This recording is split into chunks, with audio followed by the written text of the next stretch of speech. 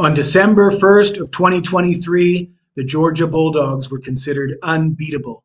They had a 12-0 record. They were number one in the polls, but a day later they lost 27-24 to Alabama in the SEC title game, and they missed the playoffs.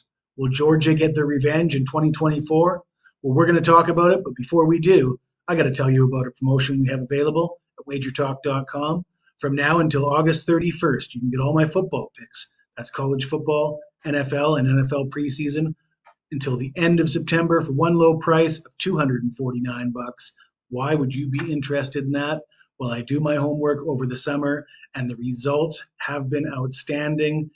41-12 with college football. That's 77% in August and September the last 2 years. 75% winners with college, NFL, and NFL preseason. You can get that deal at wt.buzz/deals.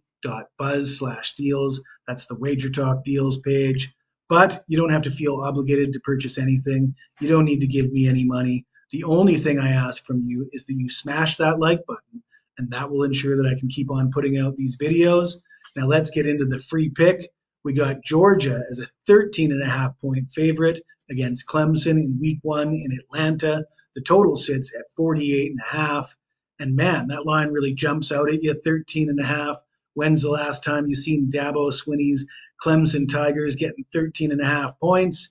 But they're an underdog for a reason. Georgia gets Carson Beck back, and Beck was really coming into his own at the end of last season. And then they hit the transfer market for a running back. Trevor Etienne comes over from Florida.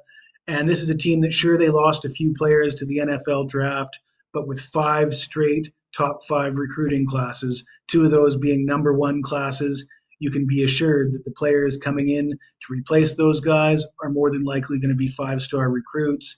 The bookmakers are optimistic about Georgia. They've set their season win total at 10.5, juice to the over, and they're a minus 600 favorite to make the college football playoffs. Clemson, on the other hand, the bookmakers are not optimistic about them. They're an underdog to make the playoffs, and I think there's a good reason for that. The Clemson camp is saying that this is going to be the year that quarterback Cade Klubnik comes into his own. But call me a skeptic. I've heard that before. Last year, they brought in offensive coordinator Garrett Riley, and that was supposed to make all the difference. That didn't pan out. It's tough to see them really putting it together in week 1 in a hostile environment against perhaps the best team in the country. And speaking of week 1, what did we see out of Clemson last year in week 1? Well, they went on the road and lost to Duke, got blown out in embarrassing fashion, clearly not prepared for what they faced against Duke, and it's not going to get any easier here against the Georgia Bulldogs.